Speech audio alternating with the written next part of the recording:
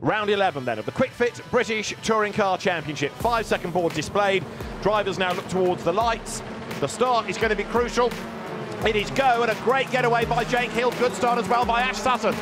Yeah, Sutton has got the better of Dan Cammish off the line, but there was no attack whatsoever on Jake Hill. He just, the bottom of the car, back of the car, sat down and away he went.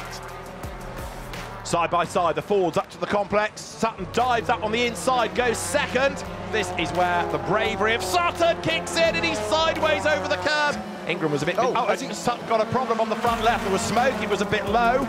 Is that a tyre-related issue? Well, certainly he's fallen back from Hill. Now, he's not losing places, but there is some smoke. You can't slow up the straight as well. Here comes Ingram to the outside. Yeah, the splitter's gone. Look, it's scratching on the ground. This is for second place, and Ingram has done it. So Tom Ingram goes second, and Ash Sutton there with some front damage.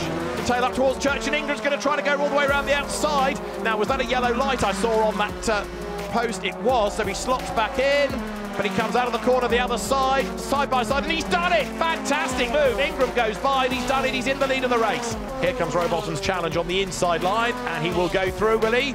Sutton tries to brake as late as he can. He's not going to just lie down and let Rowbottom go through. Dan has to work for it, but he does go by, and so that is two teammates now up and past Ash Sutton. And Tom Ingram, it is going to be who will accelerate up towards the line for a 30th career win.